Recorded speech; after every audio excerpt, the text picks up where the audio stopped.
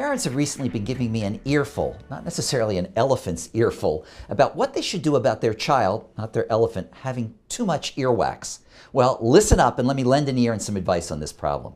Earwax, though not the most pleasant thing to look at or talk about, is actually there for a purpose, to protect the eardrum and ear canal. It's produced by glands in the outer ear canal and serves to prevent germs from getting in to cause infection, or dust and dirt to get in that can irritate the eardrum.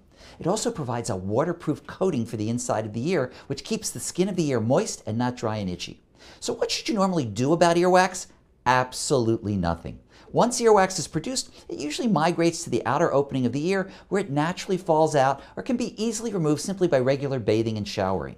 What should you do if the earwax is excessive? Again, absolutely nothing, unless your child says they're having trouble hearing or have pain due to their earwax, both of which are rare occurrences. If this is the case, the wax should be removed by your child's healthcare professional who can remove the wax in the most painless manner possible. If you want to do something about your child's earwax, if you see it sitting there on the edge of the ear, you can try to wipe the outside of the ear with a damp washcloth rather than a cotton swab or finger, which will simply pack the wax in further or cause infection or ear damage. Other parents may want to try over-the-counter treatments, such as hydrogen peroxide drops for softening earwax. These may be fine, but please talk to your child's healthcare professional first to make sure these are safe to use in your child.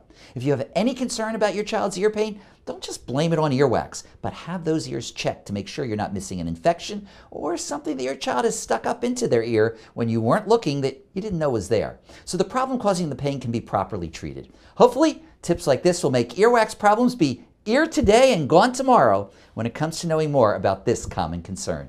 This is pediatrician Dr. Louis First from the University of Vermont Children's Hospital, reminding you to always be first with your kids.